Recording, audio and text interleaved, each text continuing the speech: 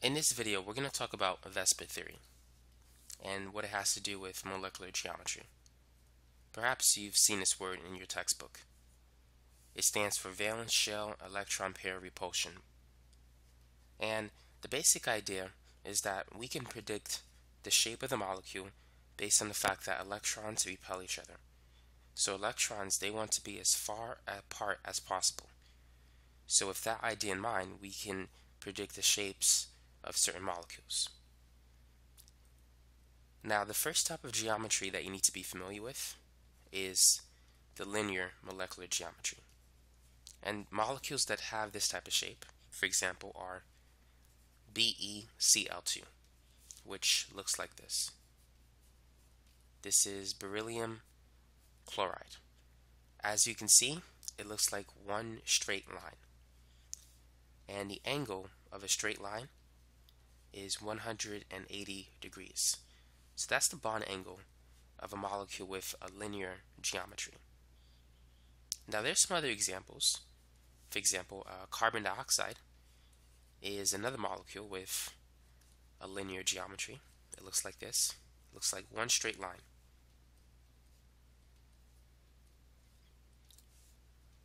So any molecule where you have an atom at the center and two other atoms on the sides is a linear molecule. This is the generic structure of a linear molecule. Now this is another example of a linear molecule, and it's quite different from the first two. This is the triiodide ion, and this little structure looks like this.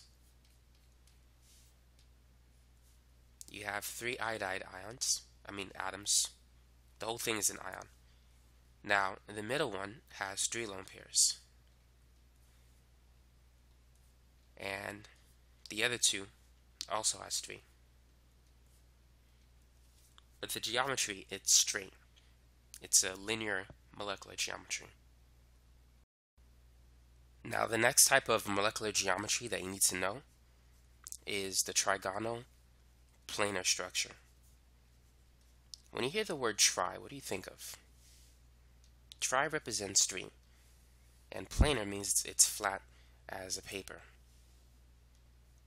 A good example of this structure is BH3. So you have boron at the center, and the three hydrogen atoms are going to be spaced as far apart as possible. So it looks like this.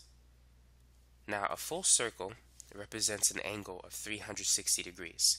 And if you divide that by 3, you can get the bond angle between hydrogen atoms. And so the bond angle for a trigonal planar structure is 120, which is 360 divided by 3. Some other examples of a trigonal planar structure is COCl2. So in this structure, carbon has a double bond to an oxygen, and it's attached to two chlorine atoms. So anytime you have an atom at the center, surrounded by three things, and if the central atom doesn't have any lone pairs, then what you have is a trigonal planar structure with a bond angle of approximately 120. Now the next structure that we need to talk about is the tetrahedral molecular structure. So when you hear the prefix tetra, what do you think of? Tetra is equivalent to 4. So therefore, in this structure, we're going to have an atom surrounded by 4 other atoms. And that's the tetrahedral structure with a bond angle of about 109.5. So methane fits this example. So in methane, we have carbon in the middle, surrounded by 4 hydrogen atoms. Now this is not a two-dimensional structure, it's a three-dimensional structure. Because if you take 360 divided by 4, you get 90. And it's not 90, it's actually 109.5, based on the way these atoms arrange themselves in three-dimensional space. Another example of a tetrahedral structure is silicon tetrafluoride. Like carbon, silicon is surrounded by 4 atoms. In this case, 4 fluorine atoms instead of 4 hydrogen atoms. But the structure, the geometry, is very similar. You just have different atoms. The bond angle is still approximately 109.5. Now, the next structure that you need to know if you have a test coming up is the trigonal pyramidal structure. Once again, we hear the prefix tri, so there has to be 3 of something. Now, this is different from the trigonal planar structure.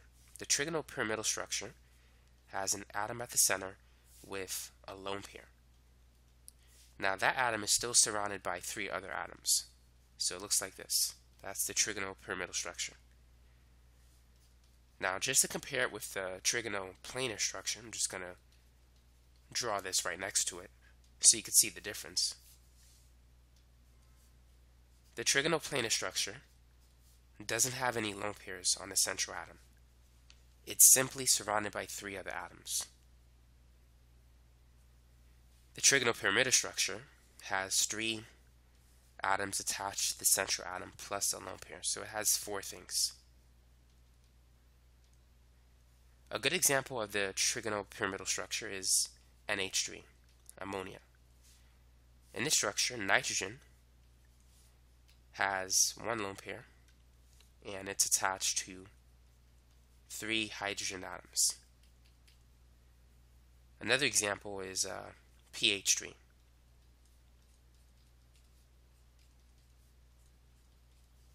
So if you notice something, I just want to point something out.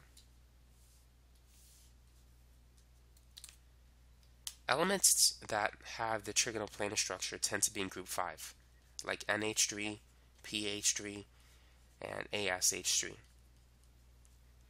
when hydrogen is like the only other atom attached to it.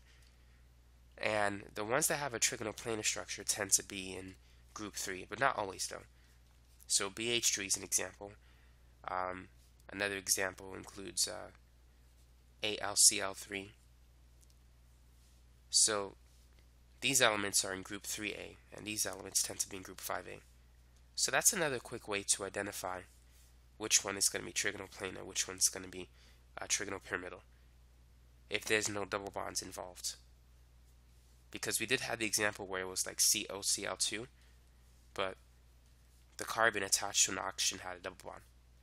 If there are no double bonds, for the most part, these elements will be in group 3A, and these will be in group 5A. At least that's just a pattern I've seen. Now, going back to the trigonal pyramidal structure, there's one other thing I need to mention, and that is the bond angle. I'm going to use ammonia as an example. So the bond angle for ammonia, make sure you know this because it's a common test question, it's about 107 degrees.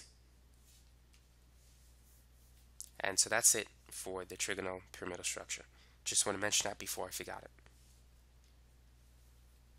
Now, the next geometry you need to be familiar with is a bent molecular geometry. And a good example for this one is water. Water has a bent shape. Oxygen contains 2 lone pairs, and those 2 lone pairs causes the hydrogens to be in a bent structure. Now perhaps you've seen water drawn like this, and this is a common mistake, so you don't want to do it. But rather, the lone pairs causes the hydrogens to be bent with respect to each other. And the bond angle for water is 104.5 degrees. Another example of a bent structure is the sulfur dioxide molecule. In this structure, sulfur has 2 oxygen atoms. One has a double bond and the other has a single bond. And sulfur also has a lone pair. It doesn't have 2 lone pairs in the case of oxygen, but it has 1 lone pair. And the bond angle is less than 120. Notice that this is similar to a trigonal planar structure in the sense that it has 2 atoms and a lone pair. a trigonal planar structure has 3 lone pairs with a bond angle of about 120. So SO2 has 3 things, 2 atoms and a lone pair on the sulfur atom. And that's why the bond angle is similar to a trigonal planar structure. Water is somewhat similar to a tetrahedral structure. In the tetrahedral structure, there's 4 things or 4 atoms attached to the central atom. In the case of oxygen, it has 4 things, 2 atoms and 2 lone pairs. That's why the bond angle is close to that of a tetrahedral structure, which is supposed to be 109.5, but in the case of water, it's actually 104.5. Now, I want to put certain molecules together. So, for a tetrahedral structure, in the case of methane, it has 4 groups, 4 atoms attached to it. The bond angle is 109.5.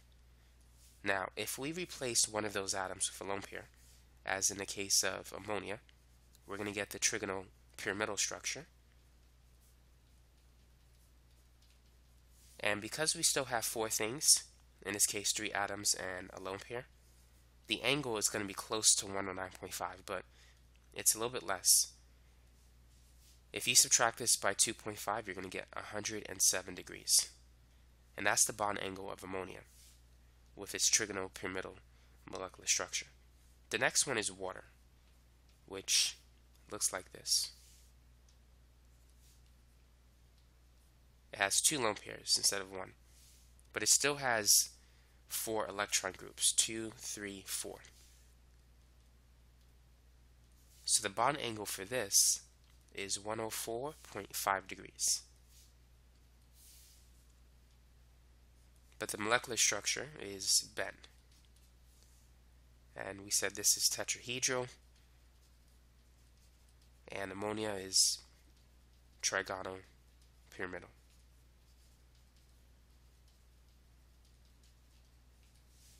Now let's draw the trigonal planar structure. Let's use BH3 as an example. So boron is attached to 3 atoms, so therefore the bond angle is 120 degrees. Now similar to BH3, we have SO2. So one of the atoms in this structure is replaced with a lone pair. So sulfur dioxide is attached to, the center atom is attached to 2 atoms and a lone pair. So you still have 3 things around it, which means the bond angle is close to 120. But it's not exactly 120, so it's really a little bit less than 120, but it's close to it though.